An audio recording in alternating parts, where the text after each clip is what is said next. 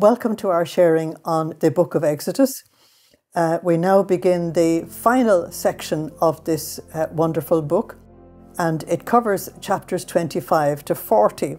This is the longest section of the book of Exodus. We've had great drama before now, and what follows is not great drama but extremely important development.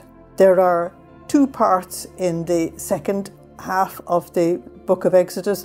One is chapters 32 to 34, which we've already done. That dealt with the apostasy and recovery of the people of Israel. And the rest of it, between chapters 25 and 40, is all about the Mishkan, or the Tabernacle. Now, if it's all about the Mishkan or the Tabernacle, then what we're being told is that everything that happened in the book of Exodus led to this point. This is it. This is what God actually wanted. If you remember Exodus chapter 3 verse 12, God said to Moses at the burning bush, "After you have led the people out of Egypt, you are to offer worship to God on this mountain." So you're doing that for the sake of this. This has to happen for you to be able to do this. So the whole issue in the book of Exodus was about worshipping God correctly on the earth. Why would that be important? It's important because the whole earth was covered in false worship and false idols and idolatry and the terrible behavior that actually went with it. So God wanted to teach the human race how to relate to him correctly, and only he could do it because he alone knew the way. So we find this even reflected. I mean, what I'm going to do now, there's such a commentary in the book of the letter to the Hebrews in the New Testament and also in the book of Leviticus that it's actually quite difficult to stay within the one chapter of Exodus. But if you go to the conversation that Jesus had with the woman of Samaria in John chapter 4, you'll find that he was putting a correction into the system.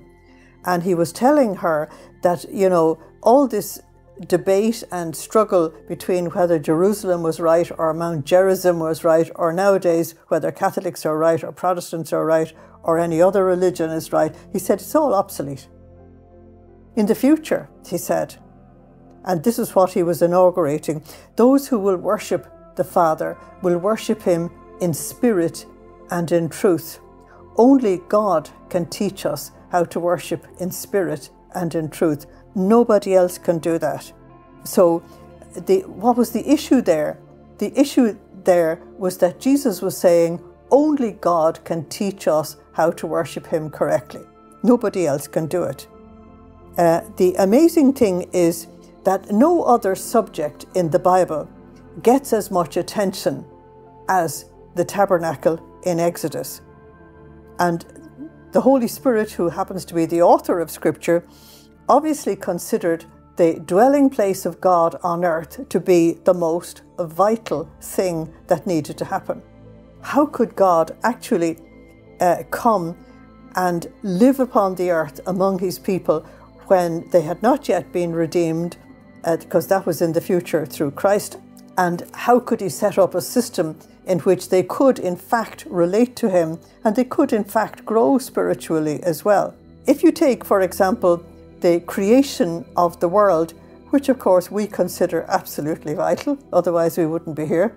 It's only given 2 chapters in the book of Genesis, but the information about the tabernacle is given 10 chapters in the book of Exodus, which means it is 5 times more important in God's eyes, which is amazing. So when you reflect on Isaiah 55 verses 8 to 9, it certainly shows us that God's way of thinking is as different from ours as the heavens are from the earth. So I'm going to be talking all the time in this episode on introducing the whole idea of the tabernacle. You must remember that the New Testament reflects on the Old and fulfills the Old, and the Old Testament prepares for the New. Why is that? because God lives outside of time and space. And God had one plan in his mind after the fall of Adam, and it's given in Genesis 3:15, and that is that he would send a Saviour. So everything in the Word of God is leading up to this point of the incarnation of the Word. That is the high point. So everything is leading in that direction. And so I'm going to show you what may be utterly amazing to you is that everything about the tabernacle revealed something about the Christ. So we have to remember that St. Paul told us in 2 Timothy 3:16 that all Scripture is inspired by God. It can profitably be used for teaching, for refuting error, for guiding people's lives, and for teaching them to be holy. And St. Paul said in Romans 15:4 that all Scripture is written for our learning. So the 10 chapters in Exodus about the tabernacle are not given to us simply as something that you can throw aside. So many people say, well, it's only the Old Testament, it doesn't mean anything. Well, when I'm finished with you, you'll realize just how much it means and how much we are neglecting the Word of God by not actually going to it and looking at it in detail. Everything written in the Exodus about the Mishkan or the Tabernacle is very important because everything in the Old Testament makes types and symbols of what is to come in the New. Now, the letter to the Hebrews keeps on referring to that all the time. Go to chapter 10, verse 1, for example. That was what you have in the Old Testament are shadows of what was to be given to us in the New Testament. So we are the ones who have the glorious privilege of God living among us, and I don't think we appreciate it fully. So first I want to give you the fact that there are 3 meanings or ways of looking at the tabernacle. One is that it is a visible demonstration of that heavenly place where God lives, which we call heaven. This is Hebrews 10:1.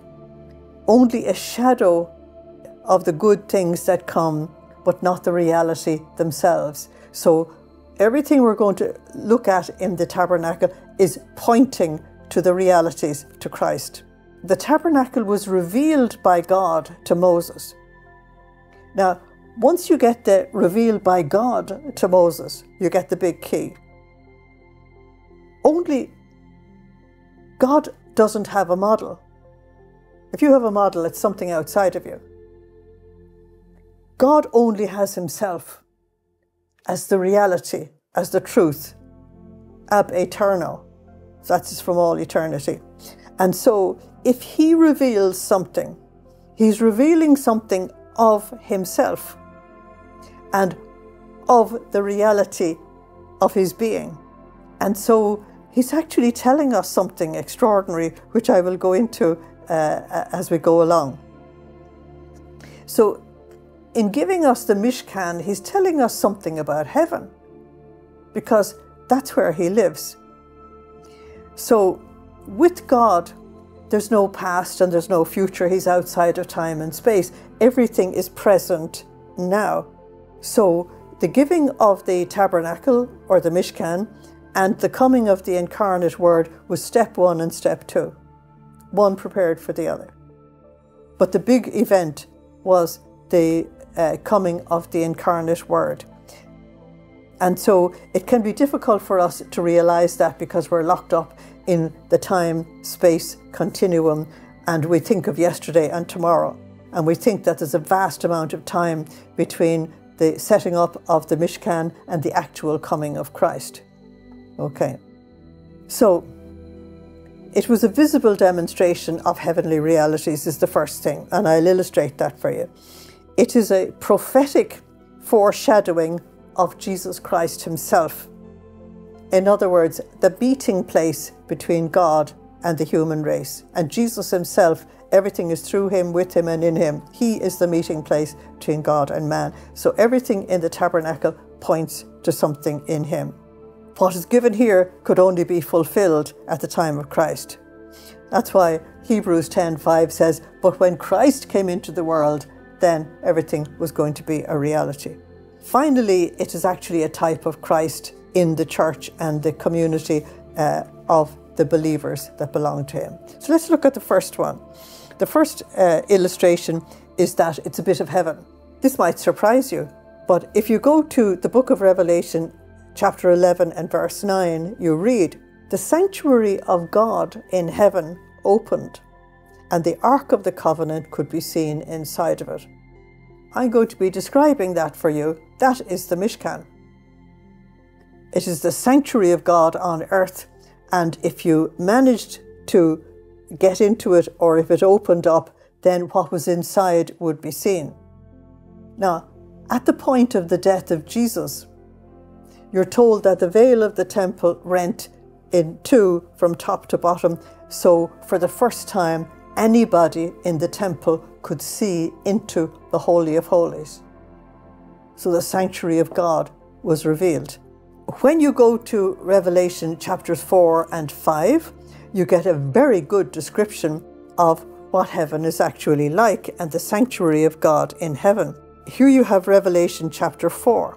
"After this, John said, I looked, and there before me was a door standing open in heaven." Now remember the door, the opening, because there's going to be only one door to the tabernacle. There was a door. "And the voice I heard speaking to me said, 'Come up here, and I will show you what must take place.' At once I was in the Spirit, and there before me was a throne in heaven with someone sitting on it." That throne, we're going to find out, is on the Ark of the Covenant in the sanctuary on earth. Now, he saw the heavenly one. The earthly one is simply a reflection of what is in heaven. "And the one who sat there had the appearance of jasper and carnelian. A rainbow resembling an emerald circled the throne, and surrounding the throne were 24 other thrones, and seated on them were the 24 elders, which are usually understood as the 24 classes of priesthood." So you're getting a description of a throne, a sanctuary, and the priesthood, and then the people outside. So you can read the rest of that yourself, and you find that the congregation that is present are singing the praises of God. So you have what we would call a church scene. So that's Revelation chapter 4 and 5. And then you get another revelation of heaven in Revelation 15, verses 1 to 4. "I saw in heaven another great and marvellous sign, 7 angels with the 7 last plagues, because with them God's wrath is completed. And I saw what looked like a sea of glass mixed with fire." That is this sanctuary around God's throne. "And standing beside the sea, those who had proved victorious over the beast and his image and over the number of his name. And they had harps and they were praising God." Okay. So again, you have the throne of God, you have this sanctuary, and you have people around the throne worshipping God. And the final fulfillment of the tabernacle that we're going to be talking about now is actually in the book of Revelation in chapters 21 and 22, which is the New Jerusalem. And I will refer to that a number of times again, so I won't go into it now. So we get glimpses from the scriptures. Yes, there is a sanctuary in heaven. Yes, there is an order of worship. And so when God revealed this to Moses on the mountain, he had to put it into language that the people at the time would understand. They wouldn't understand what I've just read to you about the book of Revelation and all of that, because that was all in the future. So he had to give it to them in language they understood. If you're teaching a small child, there's no point in giving them trigonometry or astrophysics. They're not ready for that. They're ready for some steps that will lead them to the next step and the next step and the next step. And maybe in the future, they will come to the astrophysics. And this is exactly how you have it in the Bible as well, that God has to give things step by step until when the final thing is actually revealed, you're able to understand it. And if you go to Psalm 24, verses 3 to 6, you're told something about what they learned about entering into the presence of God. Who may ascend the hill of the Lord? Who can stand in his holy place? Now, the holy place is actually the place where the priests operate. It's not where the congregation is. He who has clean hands and a pure heart. Now, I'm going to show you, as I describe the tabernacle for you, that the very first thing that had to be done was cleansing. So there's a big laver, a washing place out in the outer court. They have to have clean hands and a pure heart, because the real cleaning is done in the heart.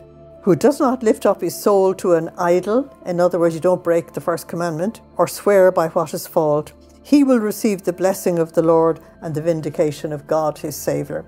So the psalm there is simply expressing what they're going to learn from even the structure of the tabernacle teaches them how to approach God. So the second thing I said was that it was a prophetic forecast of the coming of the incarnation of the divine word to become incarnate. And when you go to the Gospel of St. John, he tells you in verse 1, in the beginning was the Word, and the Word was with God, and the Word was God, and so on. And then you jump down to verse 14, and it says, and the Word tabernacled among them. Now you're going to hear quite a bit about that. John uses the word tabernacled. It's just that our translations don't do that. Our translations simply say he lived among us. But when John said he tabernacled among us, he was referring to the tabernacle in the wilderness. And that is actually very, very important. The tabernacle originated in the mind of God ab aeterno, and he got Moses to build it for him under his instructions. And we're going to hear that at least 7 or 8 times the text reminds us you have to do it exactly as was given on the mountain. You have to follow the pattern that's on the mountain. You have to obey God absolutely. And the most wonderful thing you're going to hear in chapter 39 at the end of the story is that they obeyed him to the letter.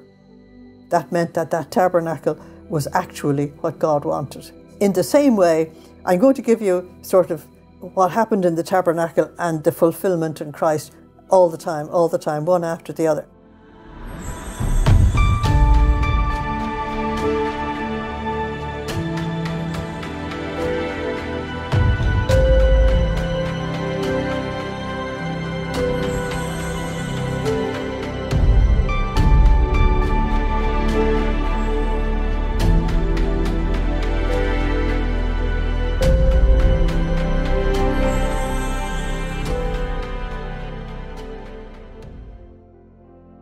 The incarnation of the Word, which the tabernacle pointed to, was also in the mind of God ab aeterno before his mother gave him a body in the incarnation. The third meaning of the tabernacle is that it was called a tent of meeting. This is very important, a tent of meeting. A tent of meeting was a place where people would congregate together. If you needed to have a social gathering or a family gathering or some special event, then you had this tent of meeting. So the tabernacle was called a tent of meeting because it was the place where the congregation would come to meet God and God would come to meet the congregation. So it was there in this tent of meeting that divine commerce took place, heavenly business. And it was in the tent of meeting that God manifested himself. We'll deal with this as we go along, but you already know it from the early chapters as light and fire and cloud. And so these symbols point to him as awesomely holy and untouchably pure. This was the reality of his divine being. That's why a sinner couldn't come close to that. You would be touched by that fire which would destroy you. That awesome holiness of God is something that our modern world seems to have forgotten altogether, and therefore falls into a lot of sin, which makes it impossible for them to actually come close to God. But I'll show you that in the whole structure of the tabernacle, you are shown the way to come back and to approach God. So in their dealings with God, they discovered that God is just about sin. You'll find exactly the same thing in the gospel. That if you repent of your sins, God will show you incredible mercy. He won't tolerate the sin, but he has huge mercy on the sinner. And you have to separate them. That's why there's going to be all of this sacrificial system to negotiate coming back to God. The whole plan was to bring the chosen people into communion with God himself. And that's why there were various types of offerings and sacrifices actually made in the tabernacle. Of course, in the New Testament, this is all fulfilled in the holy sacrifice of the Mass. When you read Revelation 21 verse 3, where the whole thing has been achieved in the book of Revelation, because it's the very end of the Bible, you're told, here God lives among men or humanity. He will make his home among them. They will be his people and he will be their God. And his name is Emmanuel, God with us. So what he started here in the tabernacle in the wilderness is actually achieved fully in the New Jerusalem in Revelation 21. So everything about the tabernacle then foreshadows Jesus and tells us something about his person and about his work. As the letter to the Hebrews chapter 8 verses 1 and 2 says, we have a high priest of exactly the kind that is needed. He has his place at the right hand of the throne of the divine majesty in heaven. Now, when you go to the book of Revelation chapters 4 and 5, the only person who can cross the sea of glass to the actual throne of God is the Lamb who was sacrificed, whom we discover is also the Lion of the tribe of Judah. So he takes his place at the right of the throne of the divine majesty in the heavens, and he is the minister of the sanctuary and of the tent of meeting, which the Lord and not man has set up. You see, the letter to the Hebrews is commenting quite a bit on the tabernacle. So each aspect of the tabernacle, therefore, points to something of his life and ministry. Before we get to that, I want to give you some general reflections on the tabernacle. It needs a lot of introduction, otherwise just saying that this fits there and did that, it's not going to make any sense. The first thing is that the tabernacle was a temporary appointment. The final place that God lived among his chosen people in the Old Testament was the temple that was built by Solomon. But the tabernacle was merely a tent among a people who were living in tents in a wilderness. So the tabernacle could actually travel as the people traveled. And the tabernacle stayed with them all the way to the promised land. This is very important because you know that this journey represents the spiritual journey of the whole human race and that the promised land represents heaven. And Jesus told us in John 14:6, I am the way, I am the truth that you must live, and I am the life that you must live as well. As I've said before, the tabernacle foreshadowed the incarnation of the Son of God. When you look at Jesus' life, he lived among us a very short time. And during that time, St. Matthew chapter 8 tells us that he had no place to lay his head. He was a constant traveller. He never stopped travelling.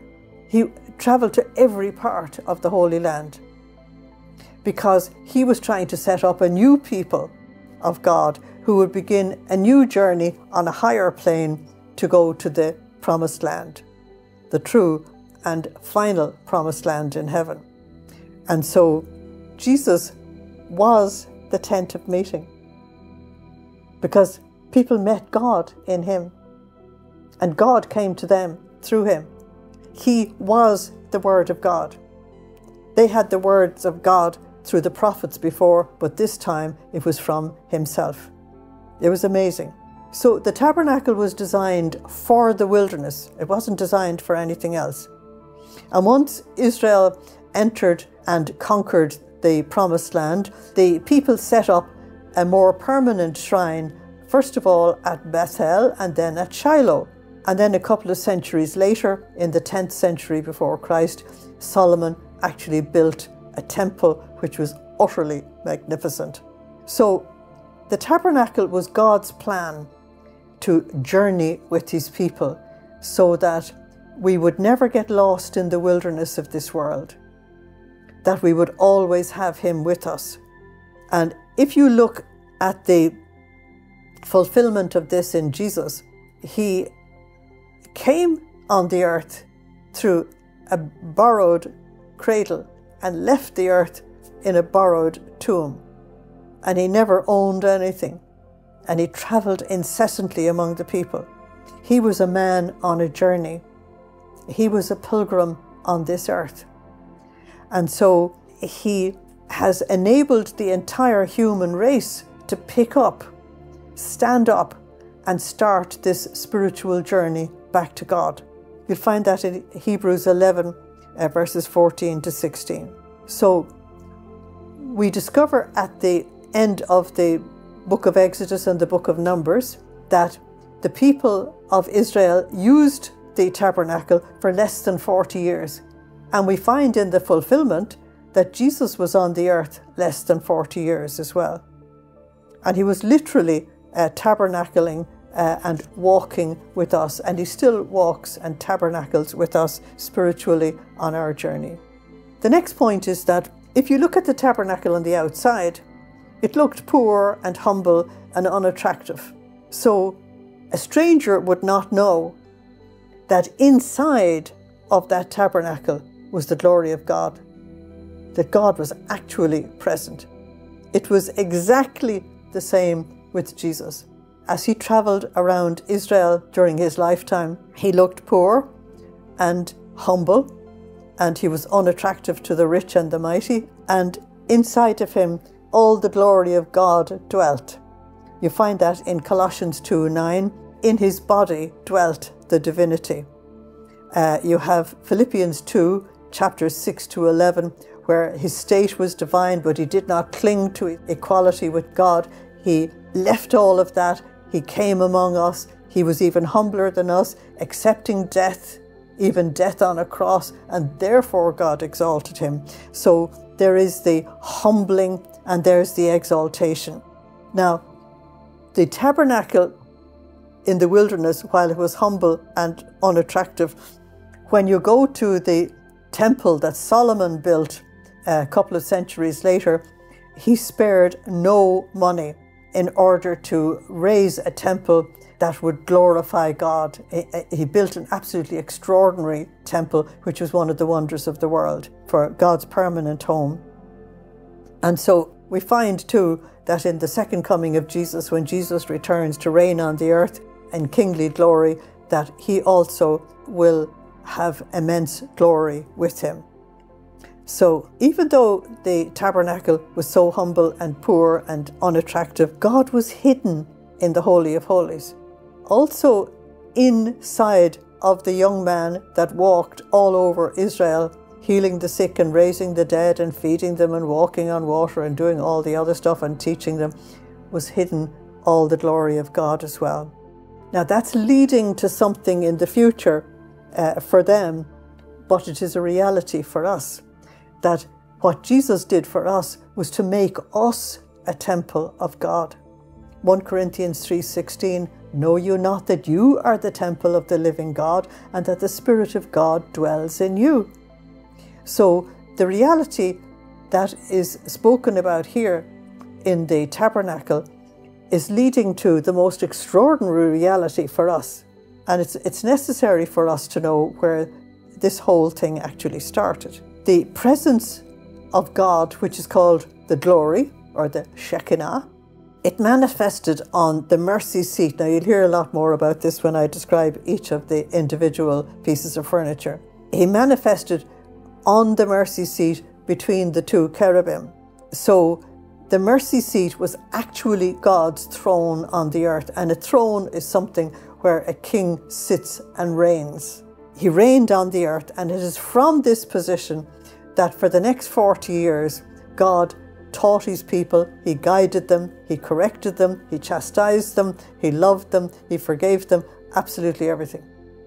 He accepted whatever form of worship they were actually capable of giving him.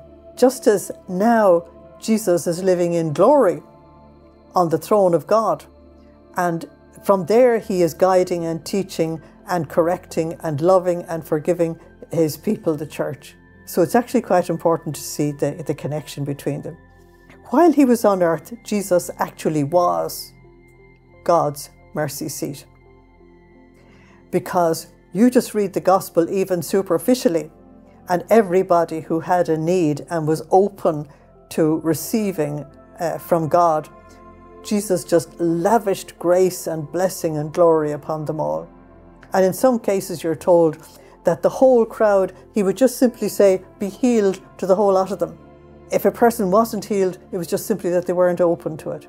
And it's very, very clear that Jesus had extraordinary mercy on anybody who repented. Just take Matthew, for example, Mary of Magdala, for example, Zacchaeus as an example, and they're just 3 out of many.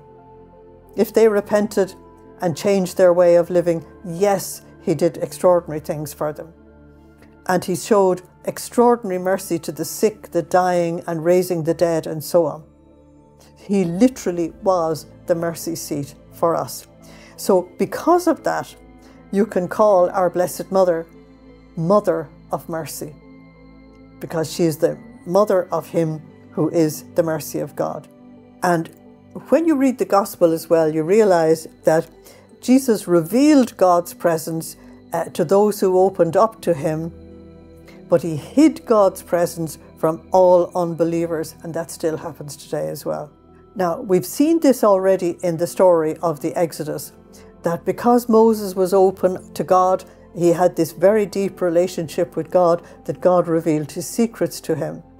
But there were others who were in rebellion against God and didn't seem to understand what was going on. Our rebellion against God actually causes spiritual blindness, so we cannot see. It causes spiritual deafness so that we cannot hear, and it hardens our hearts so that we cannot understand. And this is what Isaiah was taught in chapter 6 when he saw the glory of God in the temple, that the people were blind and deaf and dumb and hardened of hearts. So you go to the gospel, and what were the miracles Jesus did? He opened the eyes of the blind, unstopped the ears of the deaf, loosened their tongues, and healed their sicknesses and forgave their sins. So that was to open up the human race to be able to receive him. So there's a huge connection between the tabernacle and Jesus that you may not have even considered before.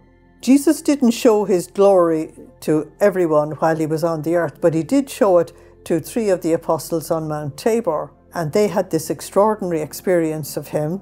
And both Peter and John actually spoke about this later on.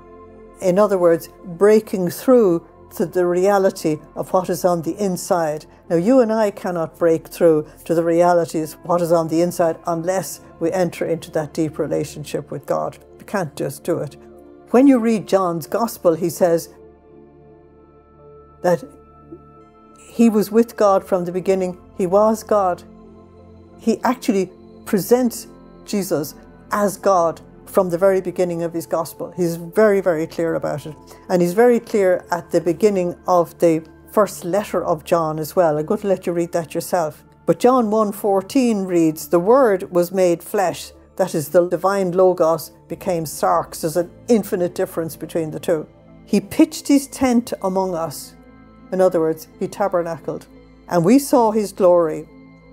Eventually, they should have written the word eventually, because they didn't see it immediately. "The glory that was his as the only begotten Son, full of grace and truth." St. Peter was very eloquent in what he said as well. This is 2 Peter 1, verses 16 to 18. "We did not follow cleverly invented stories when we told you about the power and the coming of our Lord Jesus Christ, but we were eyewitnesses of his majesty." That's penetrating the glory. "For we received honor and glory from God the Father when the voice came to him from the majestic glory saying, 'This is my Son whom I love, with whom I am well pleased.' We ourselves heard this that came from heaven when we were with him on the holy mountain." Now, I give you that from the New Testament. If you go from Exodus to the book of Numbers, which is the next one that needs to be done, you will find that God speaks to them from the tabernacle. And God defends Moses, even to Aaron and Miriam. He absolutely defends them. That's chapter 11, verses 1 to 3. So God spoke to those who broke through to that very special place of union with him. And the final one I want to share with you it's very beautiful. It's the letter to the Hebrews, chapter 1 and verse 3. He is the radiant light of God's glory and the perfect copy of his nature, sustaining the universe by his perfect command. So what I'm trying to do is just simply to tell you that everything about the tabernacle in the wilderness is not lost in the Old Testament at all. It has a glorious fulfillment in Christ, and through him has a glorious fulfillment in the church and forever. Thank you for listening. Slán agus beannacht déilibh. Goodbye. God bless you.